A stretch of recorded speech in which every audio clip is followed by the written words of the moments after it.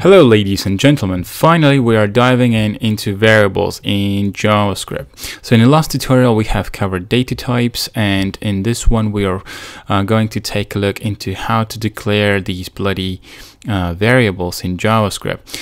And kind of very quickly, there are a couple of ways you can do that. So from 2015, people who are working on JavaScript engine, they have introduced a couple of more ways to declare variables in JavaScript. So we're gonna cover all of these options, but we're gonna split them into separate videos. So in this one we will cover one, and then there will be a couple of other videos where I will explain others in more details.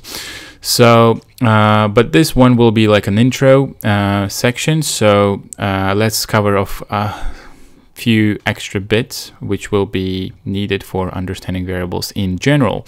So what are variables at all? Like, if you are not familiar with any programming language in the first place, you will be wondering what the hell variable is in general.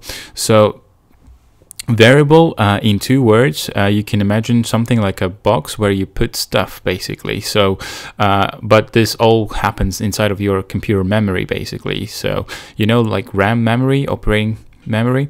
So you can register a space in this memory by creating a variable with a certain name that you give to it, and in this space of memory, to a given name, you can put some data, and this data will be a certain type, as we described in the last tutorial, which might be like something like a string, number, boolean, object, etc. So in two words, that's basically what variables are. So it's a registered space with the given name in your PC memory, basically. And yeah, so that's pretty much what it is. So let's quickly do a recap of data types that we described in the last tutorial, which you can also take a look if you didn't. I will also put a link down into the description.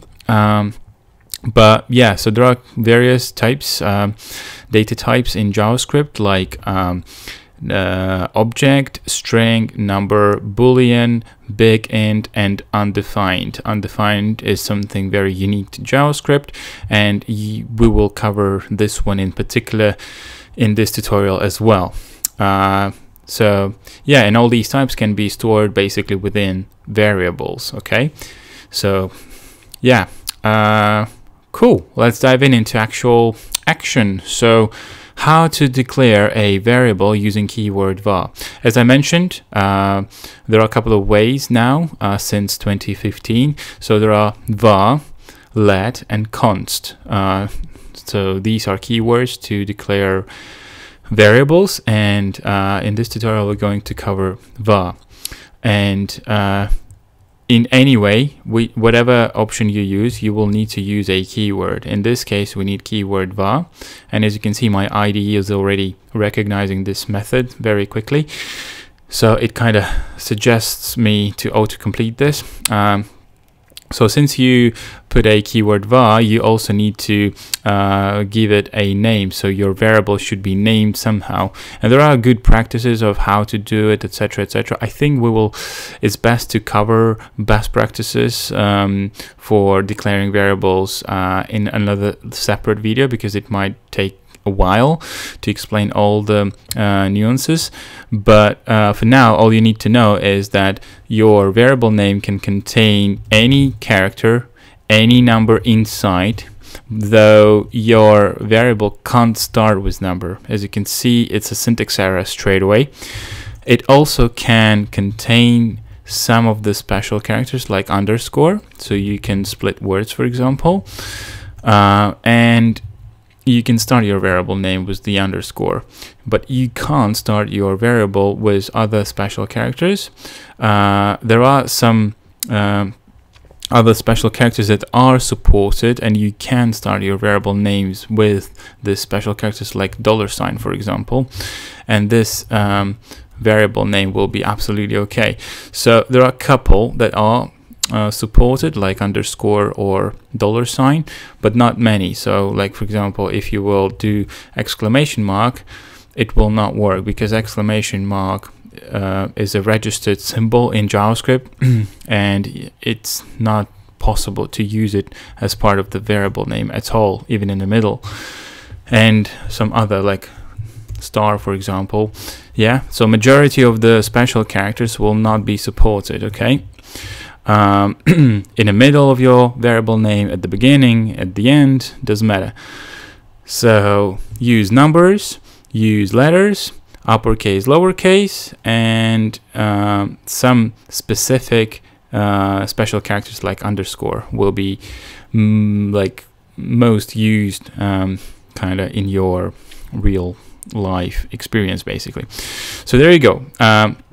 As I mentioned, there are a couple of best practices, but we will cover this in another video, I think, because it may take a while. So for now, I will explain one interesting thing. So there are a couple of ways you can declare a variable.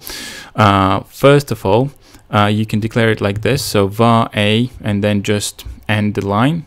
And in this case, your variable will be declared, but there will no be any value for this variable. Okay, and if I will print out this variable, as you can see, it's undefined, familiar type from last tutorial.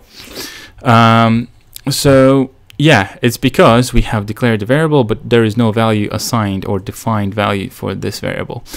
And here are a couple of ways you can do that. So you can declare a variable and assign a value afterwards, like this, and as you can see, the result is 1. Okay, or you can declare a variable and assign a value straight away, like this. So you say var a equal to.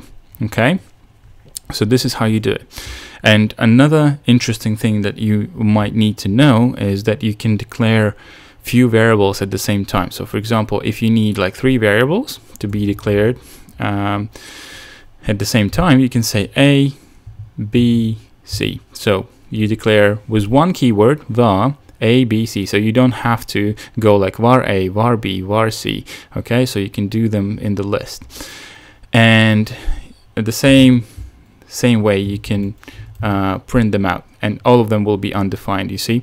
And we can like assign value to a, and let's say we want b to be 4 initially. So as you can see, a was declared and defined later on, so it's 1.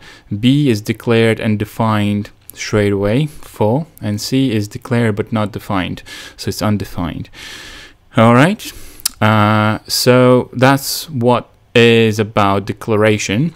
And another interesting thing that you will probably face quite a lot, especially when you will be Googling JavaScript stuff on internet, is mutations. So mutations is something that keyword var supports, basically, and it means that you can change the value after it was already assigned. So for example, we know that letter A and B already have some values to it, right?